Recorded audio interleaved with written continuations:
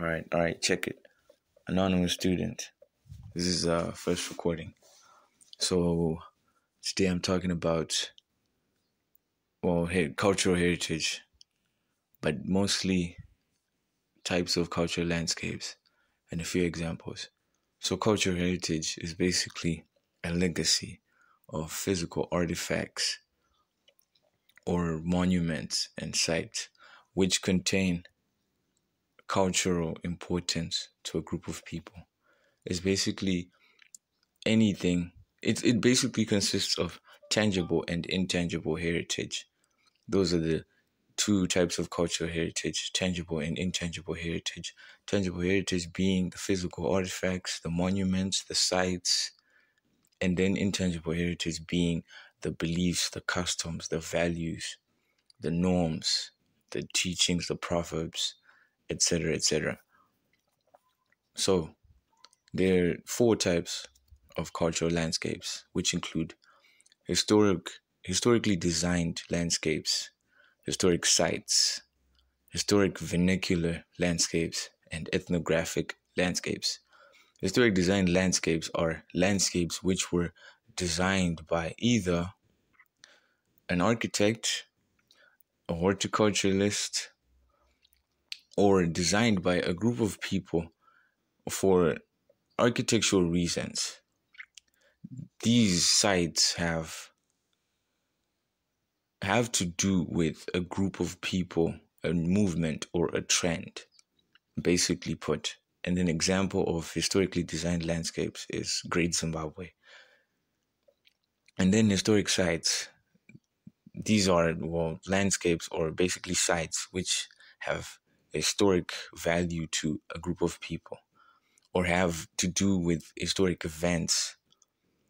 For example, Handa in Zimbabwe, which has to do with Mbuyane.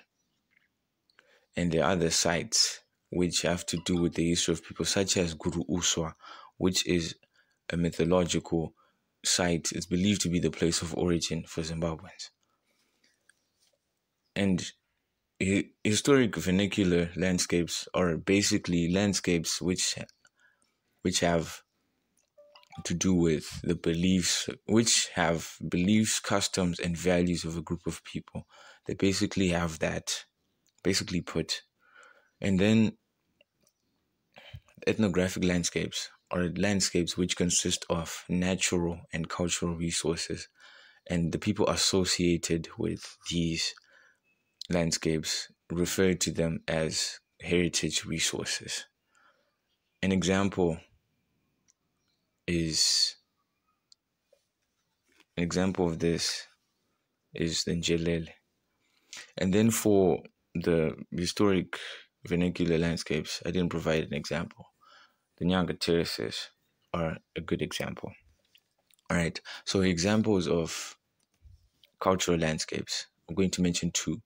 One of them being Matobo Hills and the other being Mosi-a-tunya or Victoria Falls.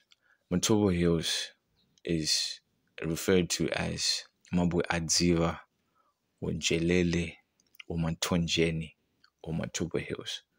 Is basically a site which consists of granite rocks. It's a hill which consists of granite rocks, and it had importance to the people of the Mbire clan. It contains the history of Zimbabwe, as there are various rock paintings which were done by the San people in the area. These rock paintings tell our history, as they have figures, drawings on them, which tell people about the way of life which the San lived, their beliefs, and rainmaking ceremonies are conducted in Matobo Hills. King Lobengula of the Ndebele state would have priests sent to Matobo Hills to guard the place, and it was believed that the voice of Mwari, the Shona god or the indigenous god, spoke to these hills. His voice could be heard at this site. But it has suffered due to colonization, as Cecil John Rhodes, an imperialist, renamed the site as it was in the area of Matobo's National Park. Mosi-a-tunya is Victoria Falls, and Mosi-a-tunya is special to the Watonga people because they believed that the Zambezi and Mosi-a-tunya was theirs. They believed that their god, Nyami Nyami, the river snake spirit, resided in the Zambezi, and Mosi-a-tunya is part of the Zambezi.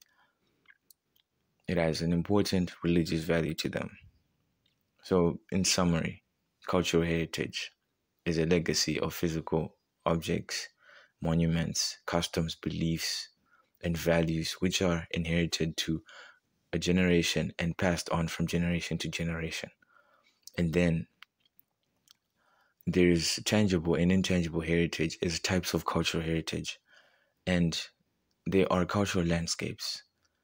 A few examples of cultural landscapes include A few examples of the types of cultural landscapes include historic designed landscapes, historic vernacular landscapes, historic sites, and ethnographic landscapes.